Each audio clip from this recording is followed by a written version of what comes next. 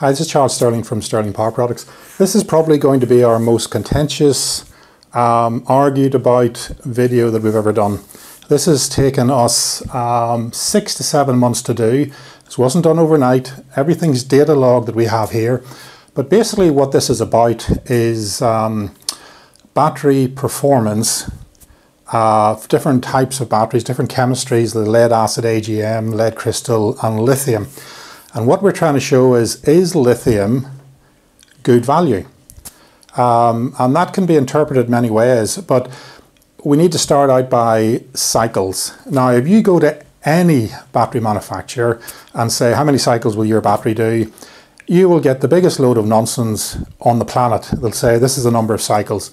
That is a ridiculous figure, because if the cycles aren't linked to how deep was the discharge, how fast was the recharge, and what voltages, etc. were used, in other words, the C rating of the battery, the figures are meaningless.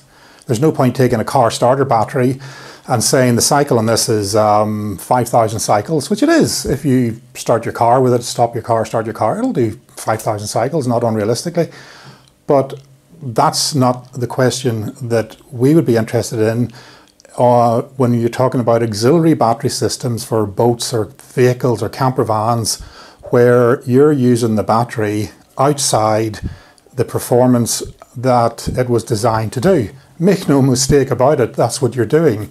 So to get the figures for the performance of a starter battery is complete nonsense when you stick it onto a vehicle or a boat. Now, on top of that, it gets worse, as they say.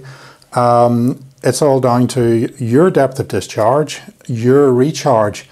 Now, you're not going to get these figures from the battery manufacturers, mostly because they're way too embarrassing and you know, they will be misinterpreted by people.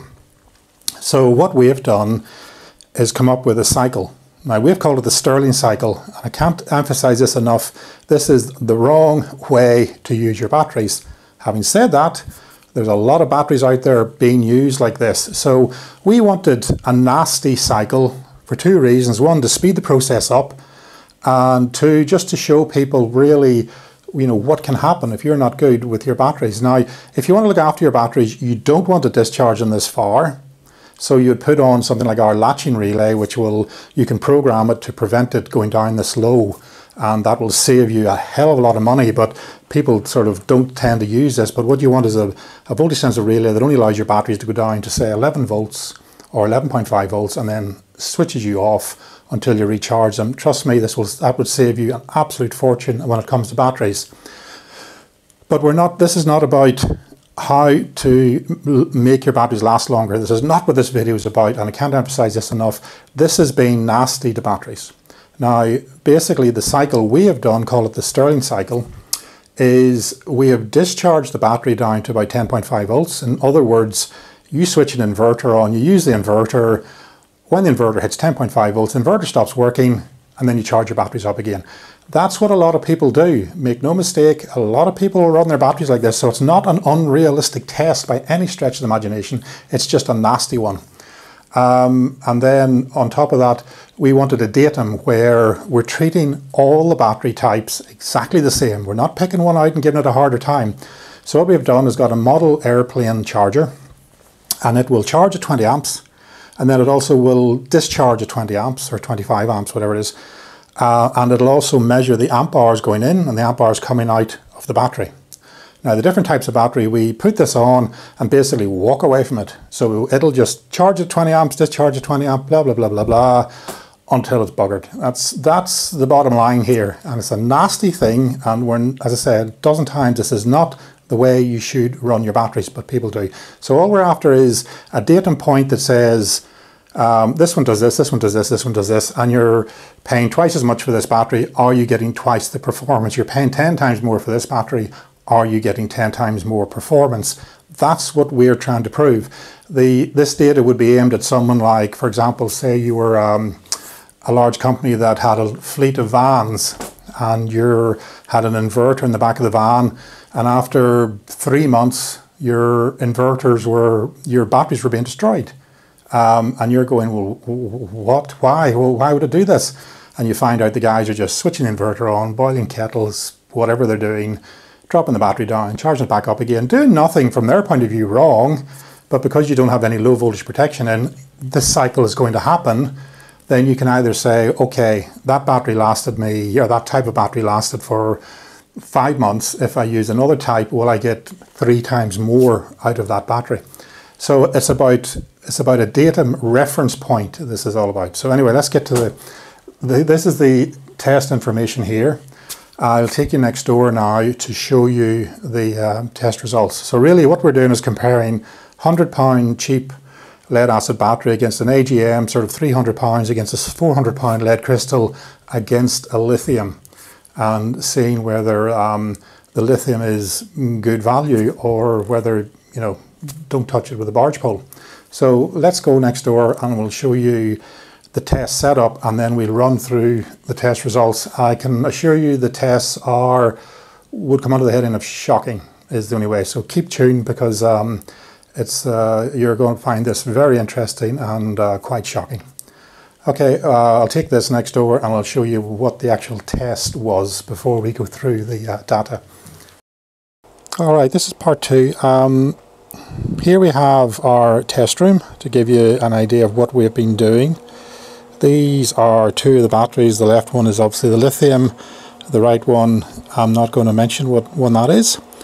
And then basically what we have here, this is the piece of equipment which charges and discharges and logs the information, and over a period of time, that's where we will make the graph from. So the data logging is also charging and discharging, and we can do 2 batteries at the same time.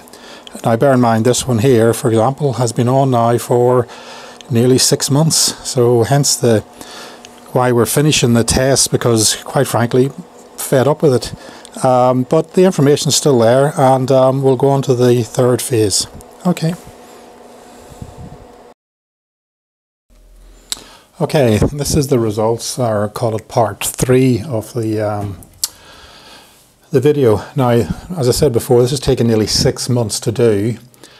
We have everything data logged, so all the information's there. We didn't make anything up.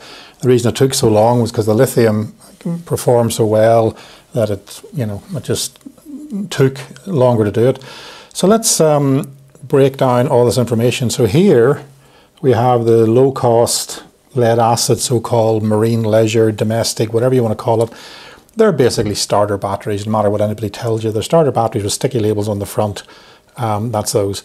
Then we have the slightly, so this is sort of your 80, 100 pound battery. Then you're onto the AGM, which is a sort of 300 pound battery. These are the lead crystal, which is your sort of 350, 400 pounds. And then this is the lithium at, say, 1,000 pounds.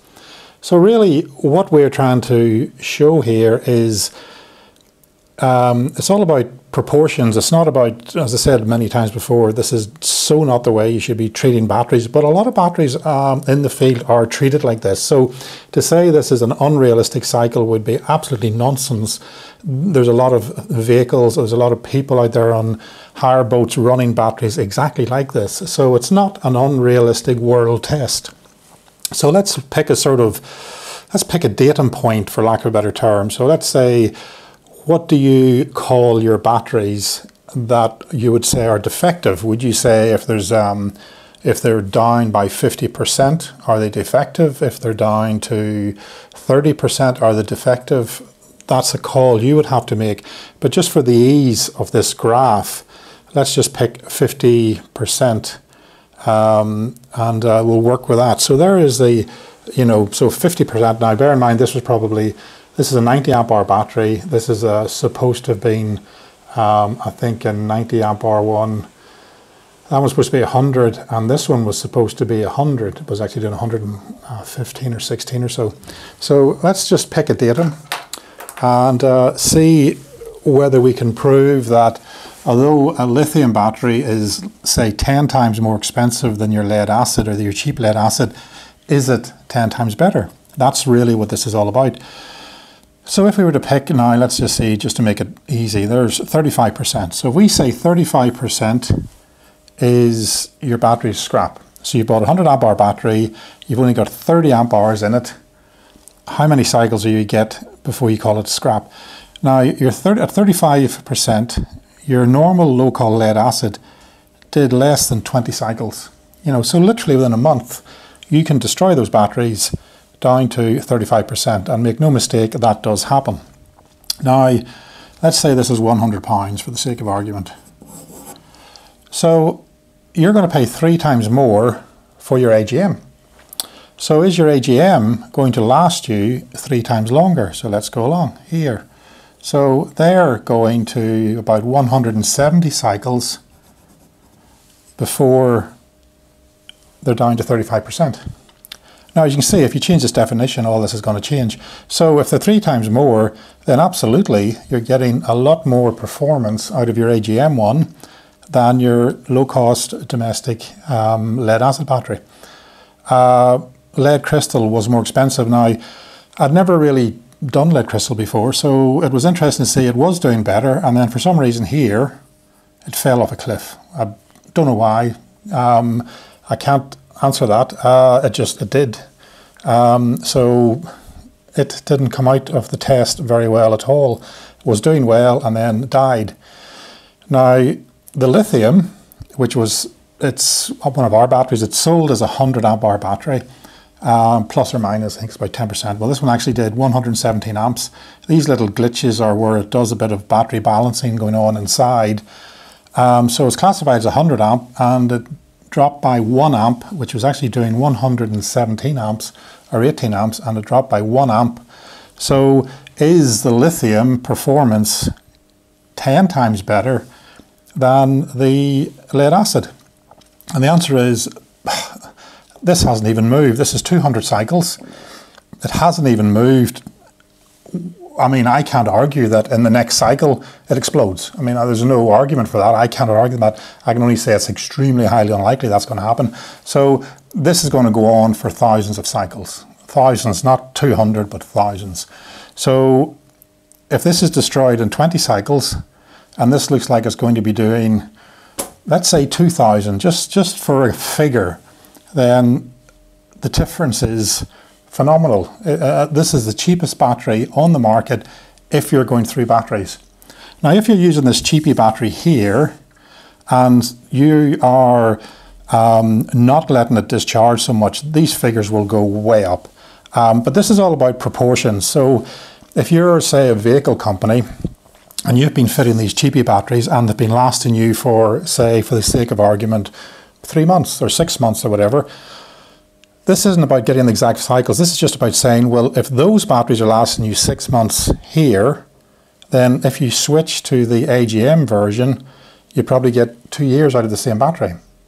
Or if these batteries are only lasting you, say, a month or a month and a half or something, then you want them to last for maybe 2 years, then switch to lithium, which basically you put lithium in, you can forget about it. But there's no point wasting your money on lithium if you're operating these low-cost batteries with low-voltage sensitive relays, etc. on them to stop you going so low. They'll last you a lot longer than that. I mean, absolutely, this is a nasty curve. This is for people who would have, for example, say you had a van with an inverter on it. The guys will just run the inverter, put the kettle in, run the inverter till the battery stops working. I mean, that's their cycle. They will do this, no problem at all. But if you have a large battery bank on a boat and you're only dropping it down, say 10, 15, 20%, then you will not get this curve. Absolutely will not. You'll get a decent thing. You'll get maybe 3-4 years out of your battery. So as I always say to folk, you're better with a big battery bank and treating it easy than a little battery bank and caning the ass off it. But a lot of these batteries are just dropped until the inverter stops working. And that's what this cycle is. This is literally discharge the battery until the inverter stops working. That's this cycle. Not an unrealistic cycle, but that's this cycle. So yes, lithium are a fraction of the cost if you're going into per cycle than any battery on the market. But as I say, if you don't want the performance, then obviously don't waste your money.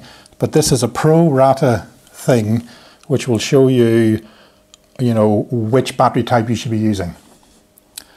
Okay, thanks then.